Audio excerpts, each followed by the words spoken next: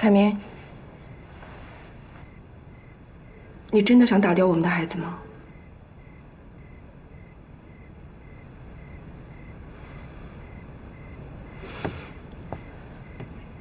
张凯明，我知道你没有睡着，我最后一次问你，你真的想要打掉我们的孩子吗？你在质问我？为什么你们每个人都要逼我做选择？我有错吗？我只想按照自己的生活方式过生活，可以吗？我不想跟你吵，我累了。我还累了。我为了这个家这么辛苦，为什么？以前我们摘一把山茶可以坚守我们的爱情，现在我们有100个平方的房子，为什么不能坚守我们的婚姻？你告诉我。你问你自己吧。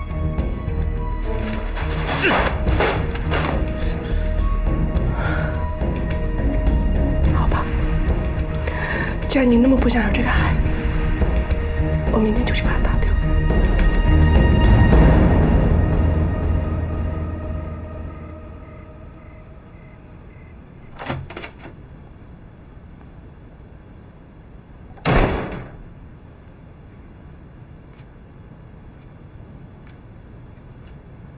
今天润和秀场排练，你为什么没有出现？有出征在，100个放心。可他不是你，这毕竟是瑞和的秀场。出征负责不是你安排的吗？我发现很多时候你都是搬起石头砸自己的脚。高寒，不管你们之间什么关系，我要提醒你的是，出征只是瑞和的一名员工。你还在纠结我们是什么关系吗？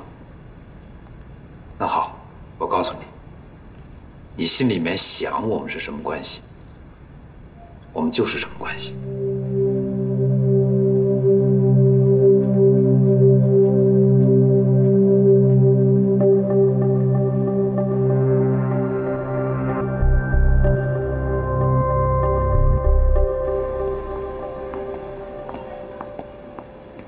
玲珑姐，王医生都已经准备好了，你真的要做吗？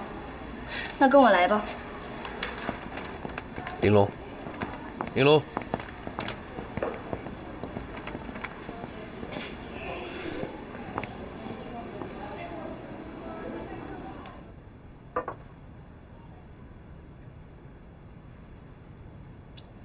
玲珑啊，到底做不做啊？现在决定还来得及啊。到时可别后悔啊！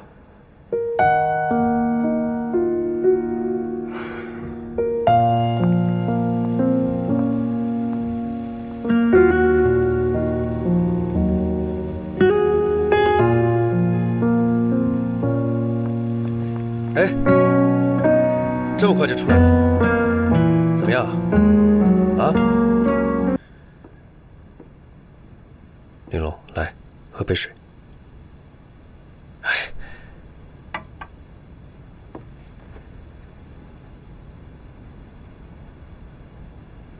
凯明，哎，我们离婚吧。你说什么？我们离婚吧。为什么呀？难道是因为做掉了孩子？当你不要这个孩子的时候，你也毁了我对你所有的希望。玲珑，你不要意气用事好吗？如果说你还在生我的气，我给你时间。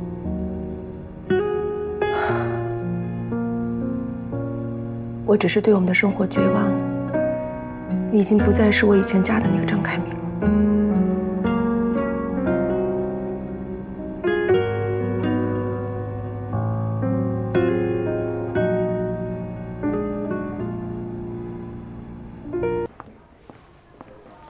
我姐夫你怎么才来啊？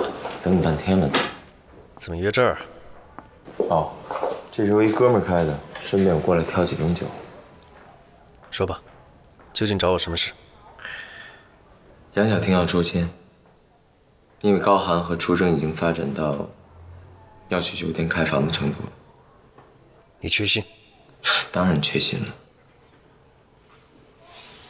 哎，对了，姐夫，你跟我姐到底怎么回事啊？因为我姐现在情绪很糟糕。哦，你约我来主要是问你姐的事儿是吧？对。她要和我离婚。不会吧？自从她跟尹飞接触之后，她就好像变了一个人。她不仅对我不闻不问，家里的事儿也放手不管。还有，她如果没有跟尹飞有特殊关系的话，尹飞怎么可能把几十万的画送给她？不是，我只想知道你为什么你还怀疑他们之间的关系？我不是怀疑，我是确信。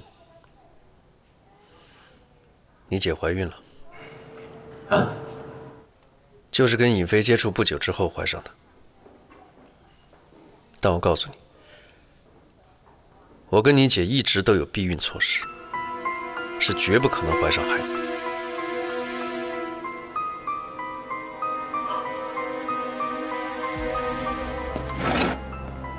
你去哪儿？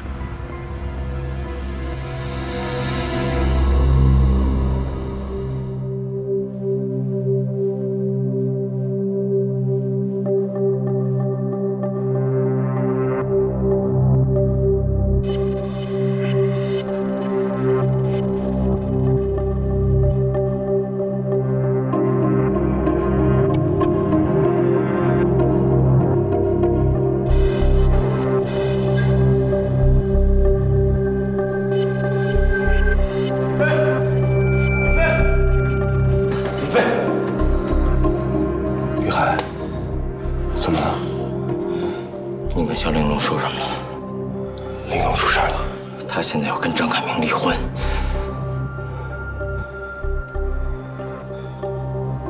他这么做是尊重他自己的选择。我最后问你一遍，你到底跟他？我跟他说，只要我还能活着，我就会好好爱他。爱他？可你知道吗？你现在是一个快要死了的人，你怎么拖累这干嘛？啊？雨海，你忘了吗？天堂鱼。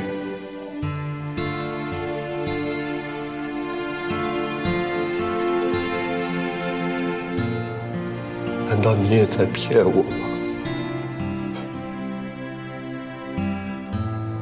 你不了解你姐，更不了解我。在遇到你姐之前，我生活在黑暗里，等待死亡的降临。玲珑就好像那束阳光，照亮了我的生命，甚至让我觉得死亡都是温暖的。可是他把希望带给我的同时，我渐渐发现他内心是痛苦的、绝望的。他得不到他想要的爱，他在忍受婚姻。可你的爱彻底摧毁他的婚姻，你就是一个自私的婚姻！给我闭嘴！爱本来就是自私的。雨飞，你怎么了？雨飞，你怎么了？雨飞！行了，雨飞，也别说谢谢我了啊！你能醒过来，我真的挺高兴的。醒过来的感觉真好。哦，对了，一菲，给你介绍一个新朋友。尹先生您好，我是本院的心理辅导师，我姓马。雨海，你找他来干嘛？能干嘛呀？当然是有病治病了。尹先生，其实每个人心里都会有一些障碍或者纠结，这都是正常的。有的时候可以消解，有的时候需要外人的帮助。我能做的就是帮您找回生活的信念，找回快乐，好不好？怎么样？是不是听着特好啊？听着不错，咱们就得试试啊！听你的。马大夫，这样，咱们再约时间给他治疗。好的，谢谢。好，那您保重，回头见。约翰，哎，我想出院，我想回家。尹飞是这样，你看你现在的病情呢，还是留在医院比较安全，你说呢？约翰，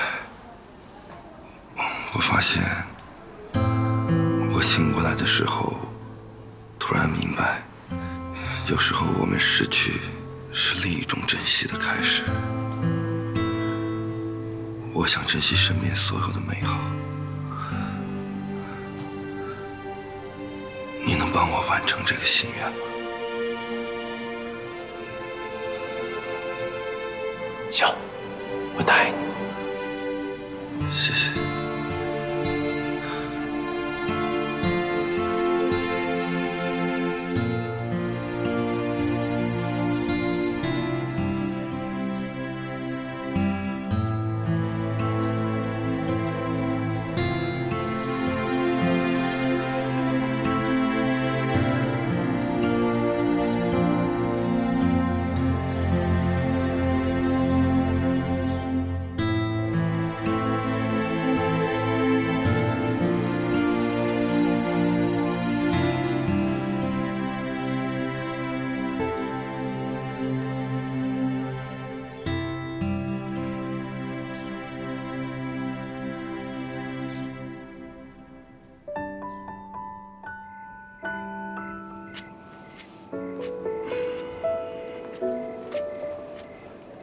干嘛呢？一个人在这儿不睡觉？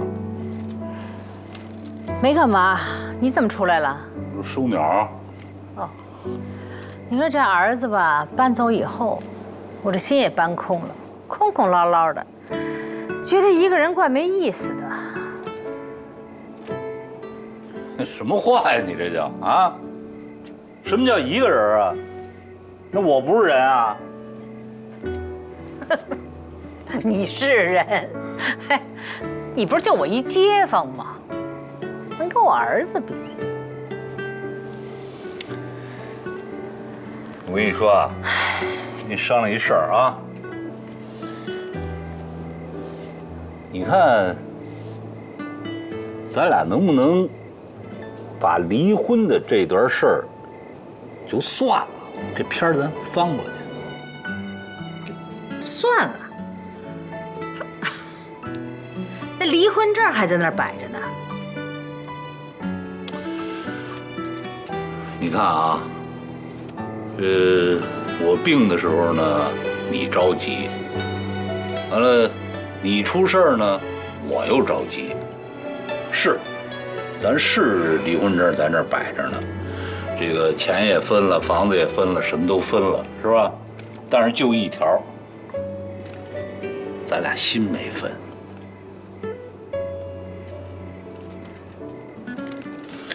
得，哪天啊，等您不忙了，我陪您一块儿，咱办事处把婚给复了，好不好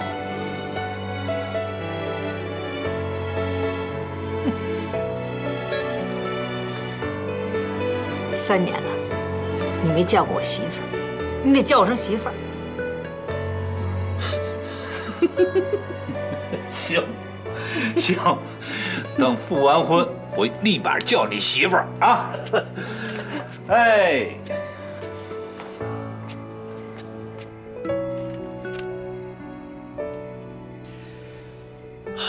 真没想到，我们的婚前协议终于派上了用场。根据我们之间签订的协议，你有权利得到这个家的1半财产。我不要你的1分钱，我只拿走属于我自己的东西。这是你应得的。张凯明，我曾经跟你说过，我的感情是无价的。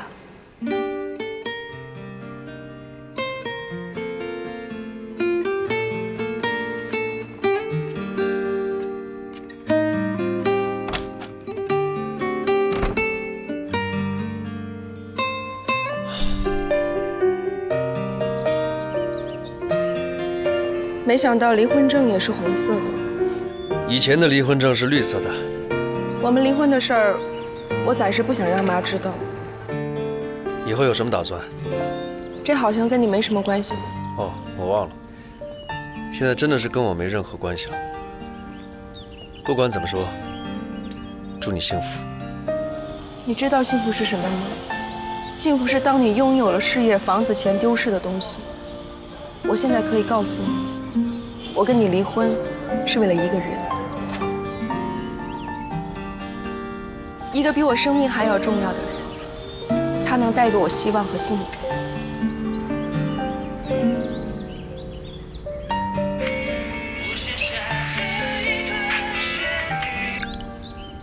喂，老爸。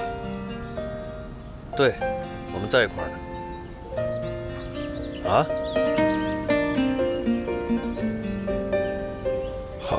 好吧。我爸打电话来，他非让我们一起回家吃饭不可。你看能不能？我跟你一起回去。谢谢，衷心感谢你。哎，等等，怎么了？拿错了，你的是我的。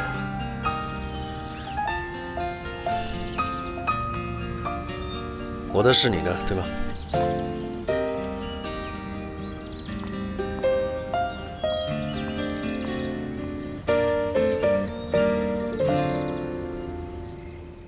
别说我一瓶倒，今儿我非得喝高了。哎，把这也捐给捐给啊！来，那谁，你们喝这饮料啊？我先说两句啊。你说。我觉得啊，这坐。没事，你说。今天哈真是个好日子，我们两家人第一次啊这么团团圆圆的、气氛热烈的吃饭，是不是？你别说，还真是，对不对？阿姨，今天是不是有什么好事儿宣布啊？瞧你俩穿的真美。说说吧，啊，让你叔叔说。你说吧。你说吧，老赵，你说。行，我脸皮厚，我说啊，那个，我宣布，我跟赵秀杰复婚了。我说了吧，他们肯定吓一跳。好事啊！好啊！爸，我们还真的吓了一跳。我们啊，我们恭喜爸妈。对，好，谢谢。哎，对，恭喜叔叔阿姨。哎呀，祝你们白头偕老。干了啊！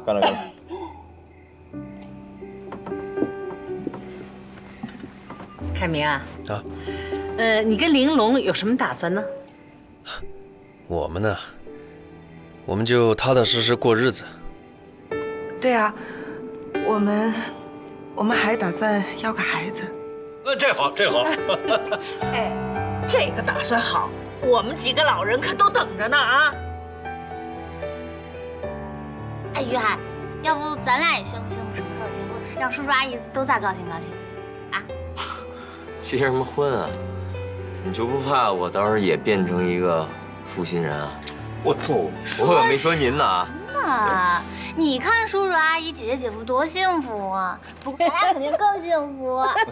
来，一块幸福的吃菜啊！你们今天都有事宣布，我也宣布一个。哎，我明天一大早啊回老家去。干嘛那么着急啊？不是着急，学校那边已经打了很多次电话了，非要聘我回去做外聘的老师。这一大堆学生等着上课呢。你说我又是闲不着的人，赶快回去。妈，我舍不得你走。嗨，这孩子，妈又不是不回来了，等妈一放假就回来看你啊。哎呀，凯明啊，哎，妈跟你叮嘱一句啊。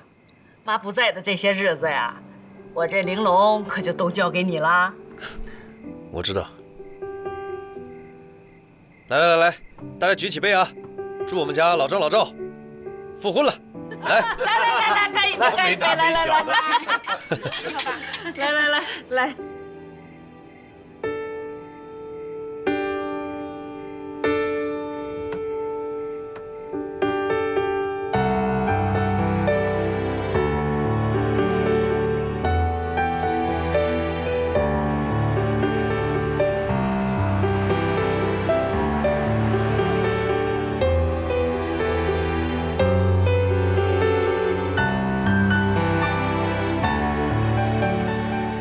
怎么了又？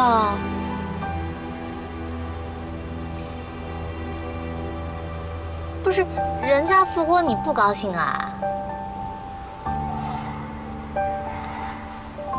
是不是我刚才宣布咱俩也结婚，你生气啦？到底怎么了嘛，于海？你说话。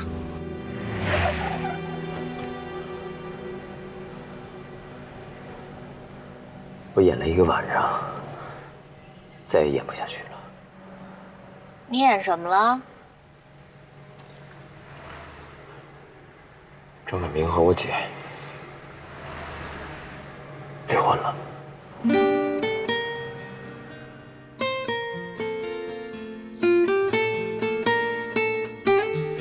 当我费尽心机的拥有了财富的时候，以为就拥有了幸福，可到头来，却是一个人空守着一段回忆。难道这就是幸福的代价吗？那么幸福又是什么？只是瞬间的美丽，是幻境。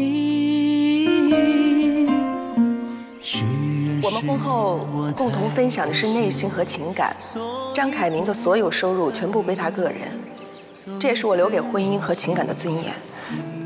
在我的爱里，从来不考虑公平不公平，只有爱与不爱。你的外衣应该还你，不要再给我关心，别担心。这是完美的剧情，不必说对不起。反而这语气会更让人伤心。太多的无奈，我现在唯一的愿望，就是能和你一起走进我，不管有多苦。我突然明白，相爱时我们生死与共。不爱时九死一生，疼了才知道什么是爱。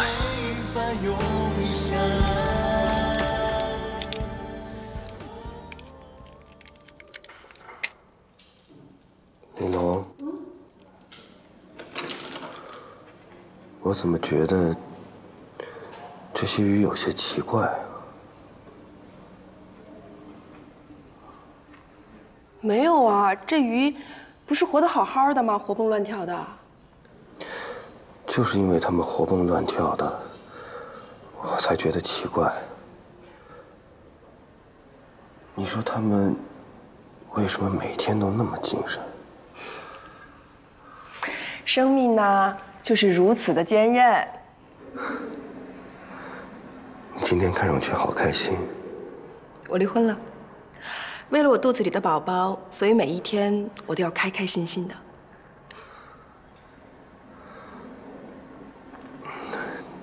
对不起。哦，你不要误会啊，这件事情跟你一点关系都没有。那你不怕这孩子出生以后没有父亲，会不会？当我决定留下这个孩子的时候呢，我不是为了婚姻，而是为了他。和你比，我好惭愧。我连活下去的勇气都没有。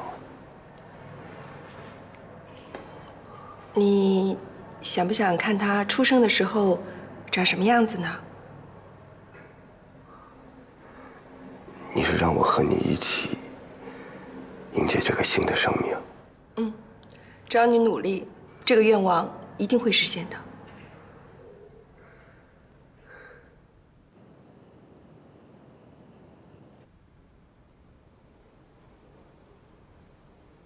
姐，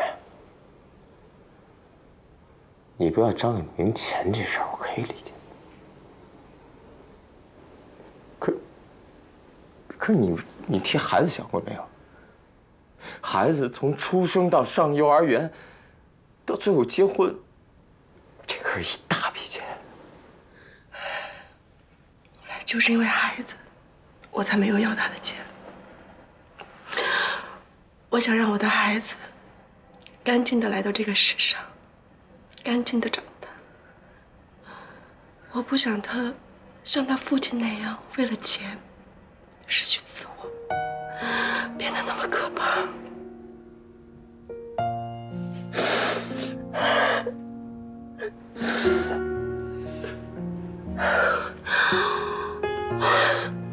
离婚了，我是很难受，但我一定要让自己高兴起来，因为他们都说了，只要妈妈心情好，宝宝心情就会好。对，人家这话说的没错。姐，你弟我没什么别的本事，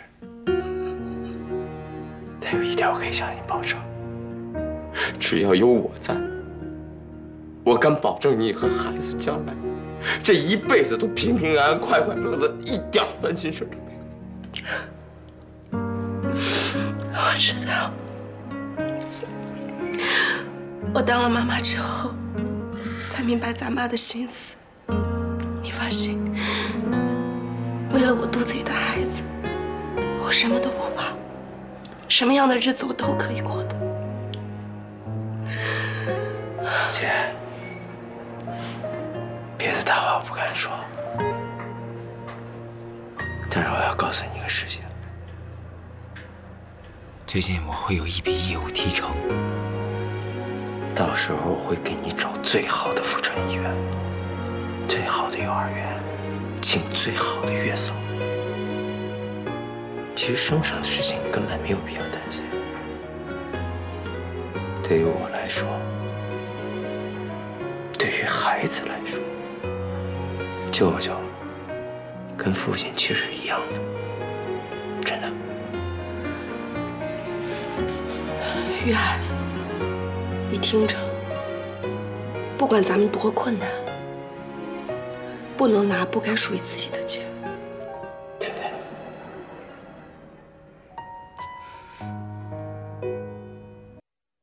这场秀会在3点钟开始，5点半结束。晚上酒会的时间是7点半，高寒和楚征回酒店的时间是晚上10点半左右。你怎么知道这么清楚？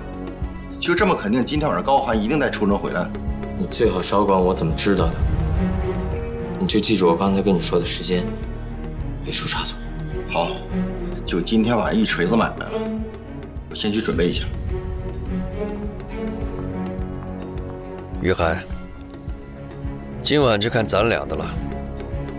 你最好别跟我说话，我现在看到你的这张脸我就觉得恶心。你给我记住了，从今天开始，咱们俩恩断义绝。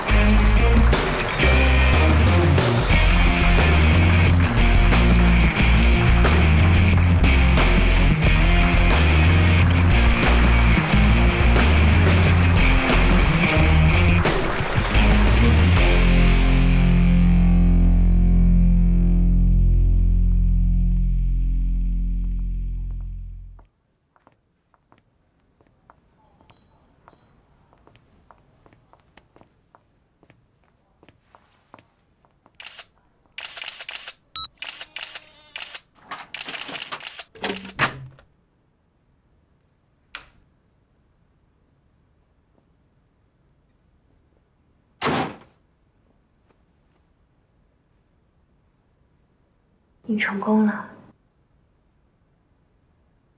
你真是我的骄傲。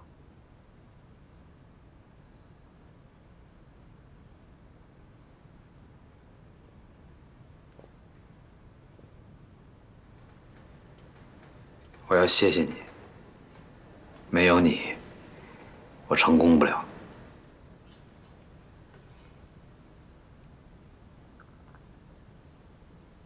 你几个意思？为了报复出征，帮杨小婷，还是为了钱？我犯得着跟你解释吗？因为有些东西你永远都不可以理解。你现在要做的就是静待一个结果，然后拿到你想要的东西，帮助杨小婷打赢这场官司吧。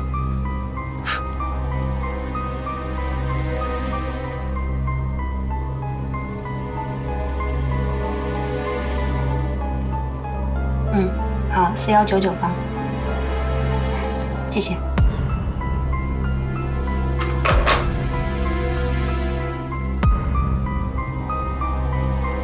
你今天也累了一天了，待会儿吃点东西，好好休息。那我就先走了。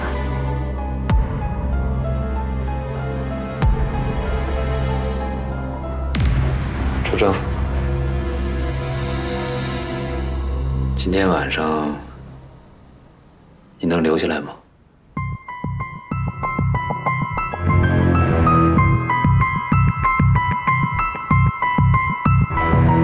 留下来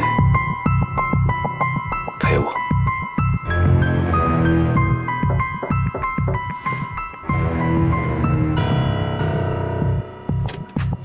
陈总，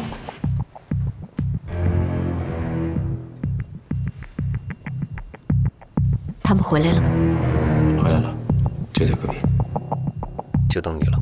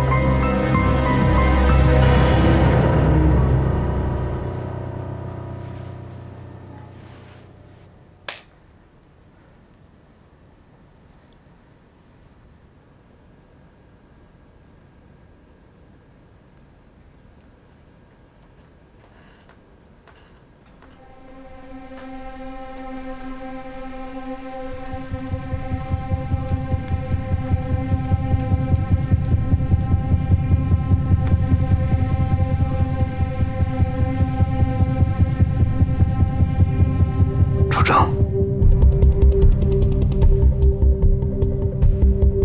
如果你发现我做的一些事情是在骗你，在伤害你，你会怎么想？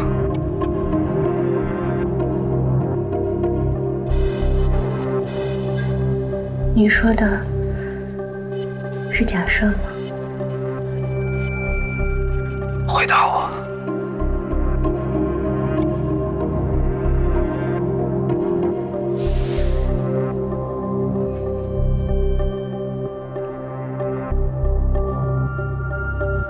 我不知道，我只知道我现在很幸福。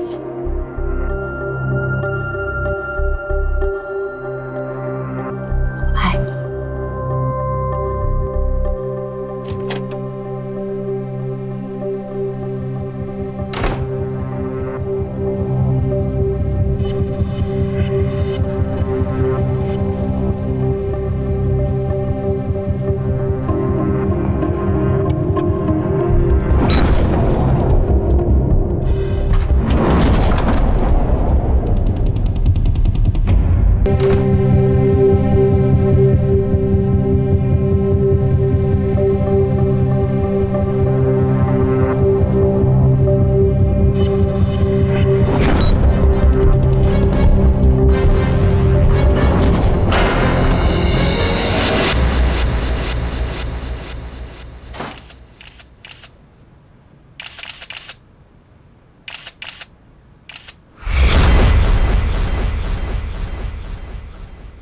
把你所有的愤怒都冲我一人来，别动他。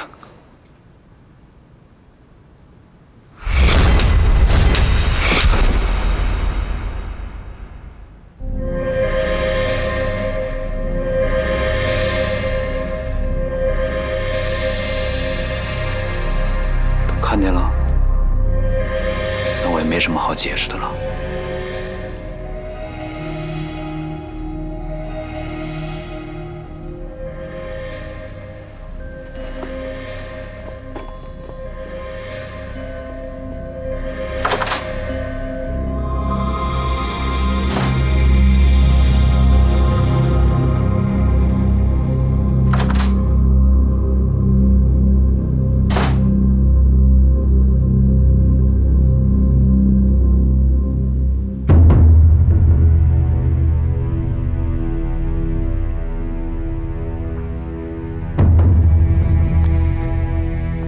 总还好吧？张律师，请你一定要帮我打赢这场官司。等官司结束了以后，我们都解脱了。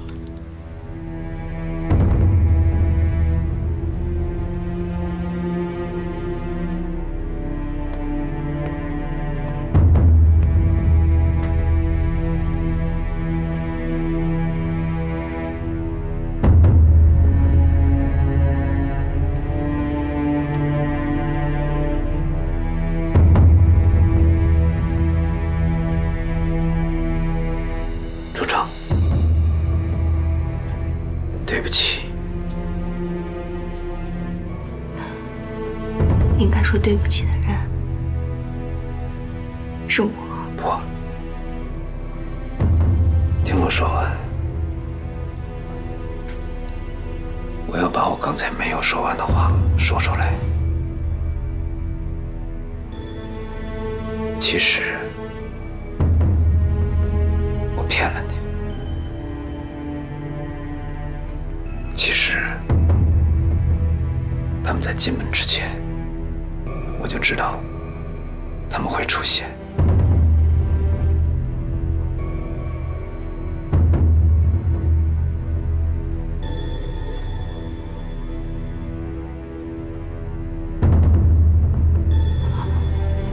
这么说，你是在替杨小婷取证？ 对，我不能眼睁睁地看着他被银润吞掉，我不能看着他背负垮掉的公司和债务，我只能通过这种方式来合情合理的把剩下的钱全部给他。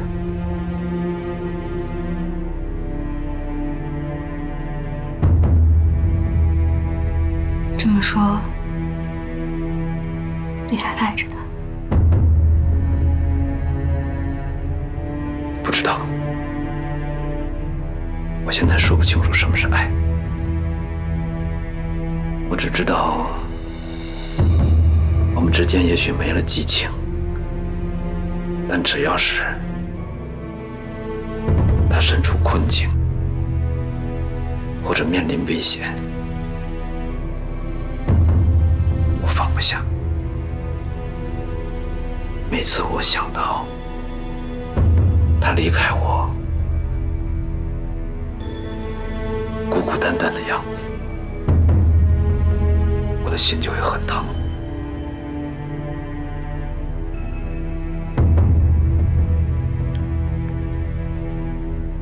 那你把我当什么？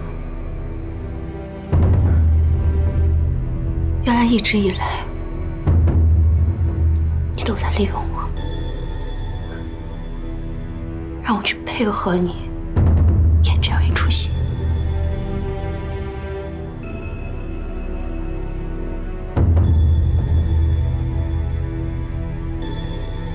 但我精心设计的这场美丽，原来这是个笑话。高寒，我现在想问你，在你心里。 我到底是谁？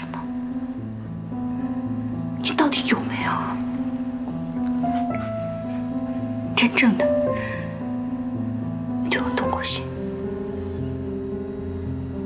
现在说这些没有意义。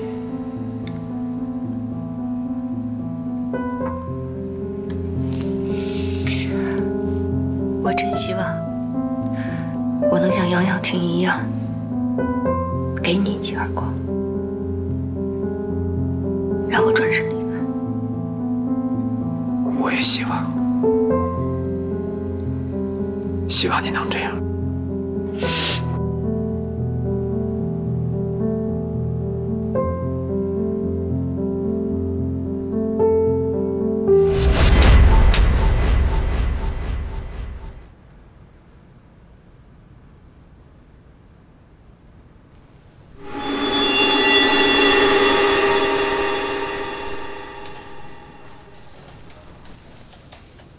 我一直都觉得肖玲珑的选择是对的，因为你现在的心已经脏了，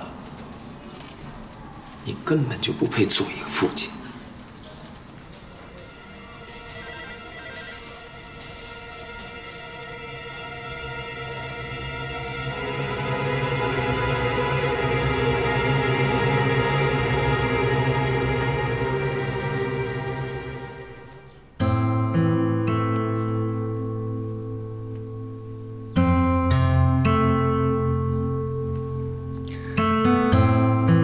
真的好希望快点看到这个孩子降临到这个世界。一定可以的。看来我得抓紧了，因为我想让这个孩子看到他母亲怀他的时候那份美丽。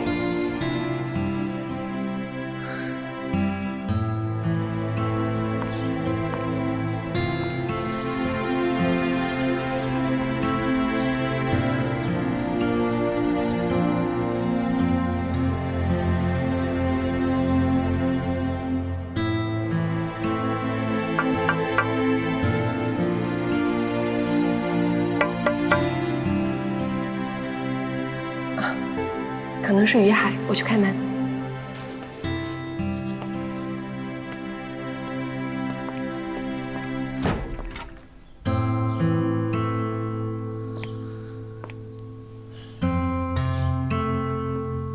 玲珑，于海他告诉我很多事情，我是来看看你，看看尹飞。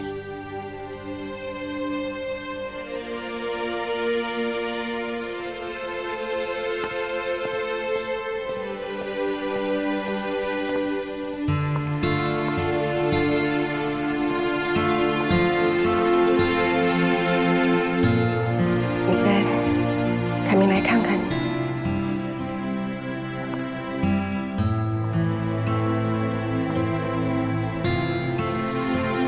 你还好吗？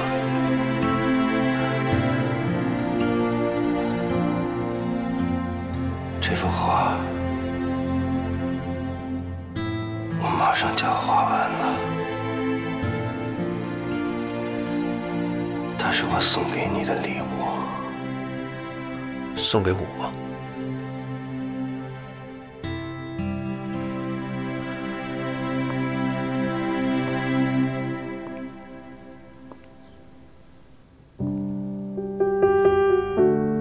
这个女人的眼睛和微笑，曾经伴随着你，也伴随着我，走过了生命中最艰难的日子。两个人在一起是爱，但不在一起，或许是更爱。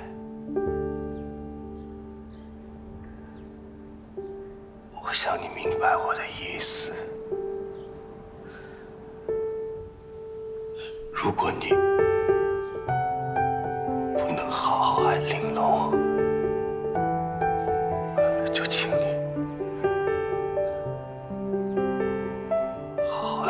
的孩子。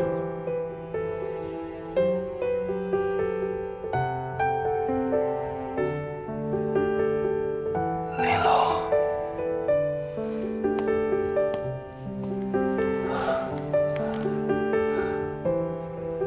谢谢你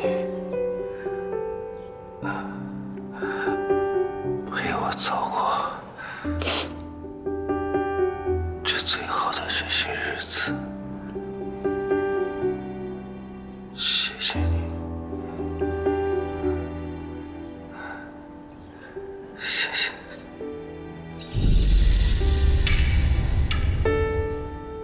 尹飞，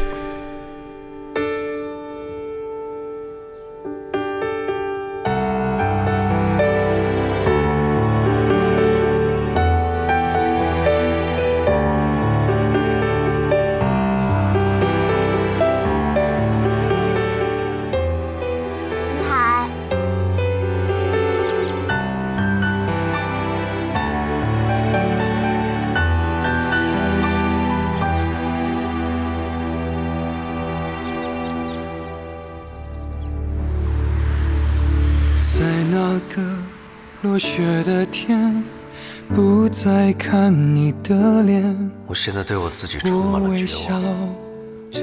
我到底做了些什么？我一心为了赢，出卖了最好的朋友，失去了心爱的妻子，典当我的良知和灵魂。我做的一切，让我在我未出世的孩子面前无地自容。你我的世界不停纠结，每一分每一秒，你我的故事开始纠结，分不清。现在心已经脏了，你根本就不配做一个父亲。但是事情发展到今天，你没认为高寒才是最大的受害者吗？我看错你了吗，张开明？我当初那么信任你，让你做小婷的律师，就是想让你维护她的利益啊。我也希望你不要因为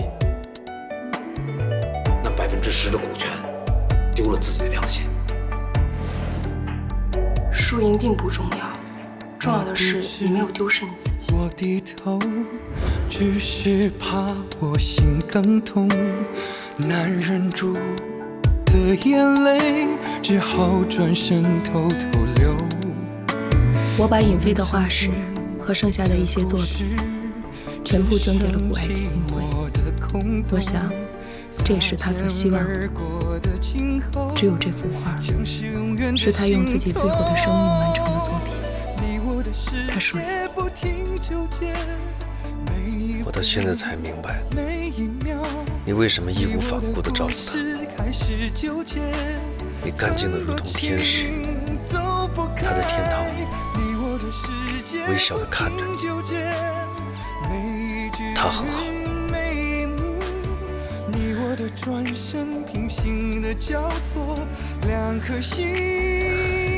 玲珑，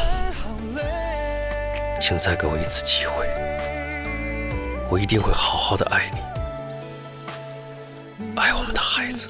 不停纠结，每一分每一秒，你我的故事开始纠结，分不清走不开，你我的世界不停纠结，每一句每一幕，你我的转身平行的交错，两颗心。关于当事人高寒、杨晓婷离婚及财产纠纷一案，现在开庭。审判长，我作为杨晓婷的代理律师，经过了长达4个月的资产核实，情况是这样的：杨晓婷女士和高寒在10年前，他们共同创立了瑞和服装设计公司，公司的固定资产为800万元，品牌价值为300万元。夫妻共同拥有的汽车、房产以及存款，一共是2300万元。我想请问被告，你对我的核实有异议吗？没有。由于杨晓婷和高寒的财产分割涉及到婚前协议，所以我想问被告3个问题。第一，你是否知道杨晓婷女士为了公司的发展，决定和上海的银润服装有限公司合作？知道。第二，我查到你的助手，也就是瑞和的设计师初征小姐，你曾经为她的弟弟支付过高达10万元的治疗费，对吗？对。为什么？同情。同情。这是我在房产中心得到的一份资料。你在上个月买下了4环边上的房子，并赠予了初征，对吗？对。这难道还是同情吗？是还债。一个月薪几千块的设计师，竟然跟你有几百万的债务。我个人认为，这是资产转移。根据婚姻法新司法解释第47条，一方转移、隐藏夫妻共同财产，在分割财产时，对转移、隐藏的那一方可以少分或不分。初征给了我很大帮助，我唯一能做到的就是对他实实在在的一些物质补偿。我希望他能有一个自己的家。家？多么动人的解释！就好比你在马路上看见一只流浪猫，你收留了它，这叫同情。可是，你给这只猫安了一个家，细心地照顾它，喂养它，同时也享受着它带给你的欢乐。这不是同情，这是喜欢。往深里说，那便是爱。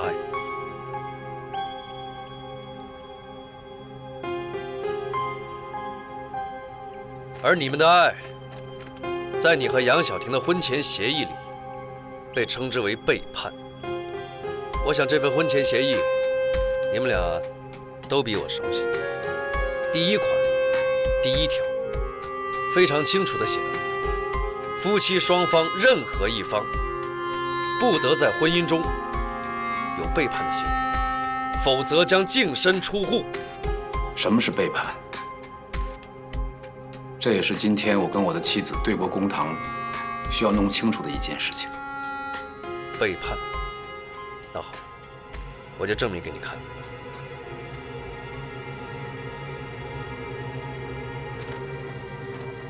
这里是被告高寒和初征8月13号在景豪酒店开房的记录，以及照片和录音。这里的证据足够证明你们有出轨的行为。初征小姐就坐在庭下，你可以作为证人替高寒反驳。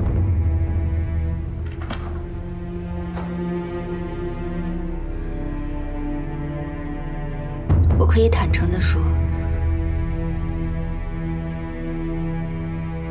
我爱高寒。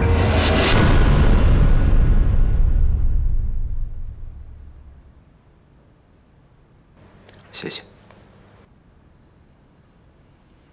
审判长，我的发言完毕，我也得到了应有的回答。本庭认为，高寒与初征的关系产生于你的婚姻存续期间，并且依据双方的婚前协议，被告高寒已经构成过错方的事实。不。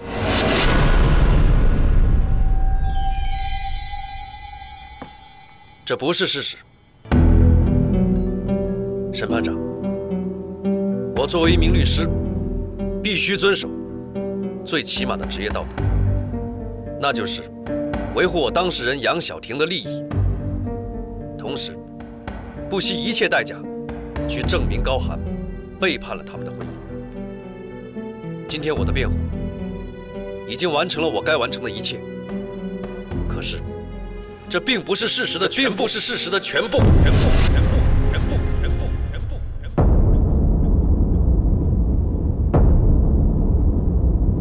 开明，你的辩护结束了，这就是事实的全部，你要想清楚了。我想得非常清楚。根据律师法的规定，律师和当事人的关系，如果不能建立在相互信任的基础上，可以立刻解除合约。我正式宣布，解除和杨晓婷之间的合约关系。我愿意成为一个证人，说出所有的真相。你现在所说的话都要承担法律责任，做任何伪证都是违法的。我发誓，我说的每一句话，每一个字，都是事实的真相。那么，你想指证什么呢？开明，你很热爱这个职业，你刚刚已经完成了你最完美的辩护，我们解脱了，可以了。高寒，你曾经对我说，你说一定要尊重自己和遵循自己本真的心。我不想一辈子活在内疚里。我要指证，原告杨晓婷因为怀疑自己丈夫的不忠，亲手把出征小姐送到了高寒身边，制造了所谓的非正当男女关系。张律师，你知道你在做什么吗？你是我的律师，你怎么可以背叛我？背叛？那我就当着你和高寒的面解释一下，在你们婚姻里所谓的背叛。我记得你们婚前协议里有这样一个约定：任何一方不得有任何欺骗和谎言。我想问你，你拿出征的感情去试探高寒，这不是谎言吗？这不是欺骗吗？你在干什么？当你撒出去的鱼饵爱上鱼的时候，你崩溃了。你想到的是你的财产和怎么去惩罚他们。对，我帮你做了资产转移，把你手中的钱变成了股权。从那一刻开始，我为了名利，我背叛了我自己，我最好的朋友。很多事情必须要真相大白，至少我们不再为谎言而痛苦。